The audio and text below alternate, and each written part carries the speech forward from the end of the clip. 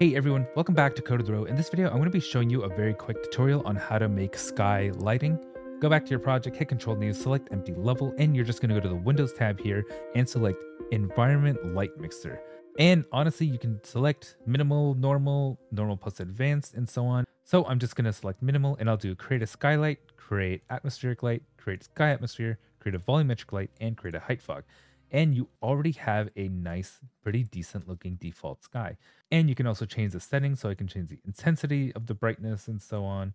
Maybe change the color of the light to however you want it, depending on your scene, source angle. And then if you go to exponential fog, you can increase the density of the sky, maybe some fallout, just like that. So like if you want to be able to see really far away, you can put the height fall off really far, like at 2. And if you want everything really foggy, you can put it at 0.001. And there's so much that you can do with this. Thanks for watching Code of the Row. Like, subscribe, comment below what you want to see next, and I'll see you in the next video. Thanks for watching.